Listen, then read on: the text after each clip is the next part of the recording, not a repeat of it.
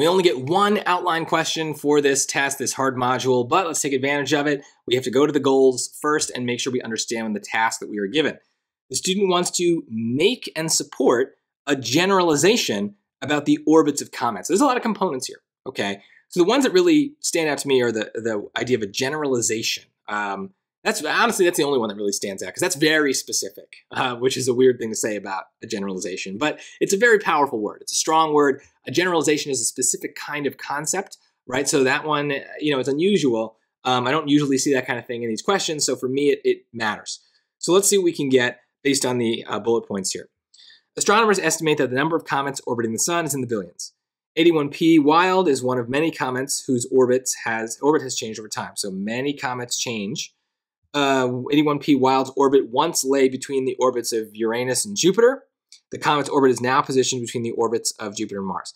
So look, the fact that they asked me for a generalization and then they gave me one specific example is clearly a setup for a trap, right? They would know that now we're going to maybe want to talk about 81P in very specific terms, but the question is saying we want a generalization. We want to really talk about comets in a bigger way, not just about this one particular one.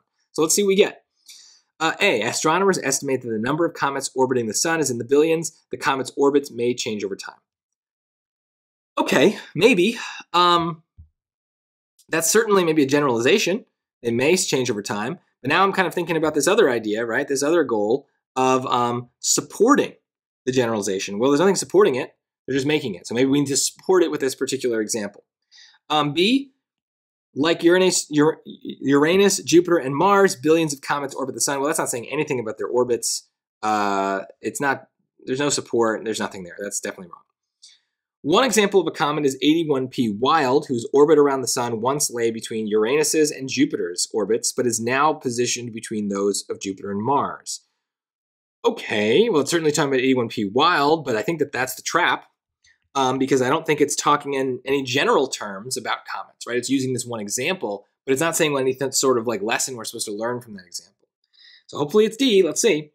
A comet's orbit around the sun may change over time. That's a generalization. Check. The orbit of comet 81P Wild once lay between the orbits of Uranus and Jupiter, but is now positioned between those of Jupiter and Mars. So it's talking about the orbits. It's making a generalization, and it is supporting it with this, right? So that's the key. We still needed the 81P Wild, but we needed to use it for this bigger goal of making a claim about all comets, not just that one. So D is going to be the answer.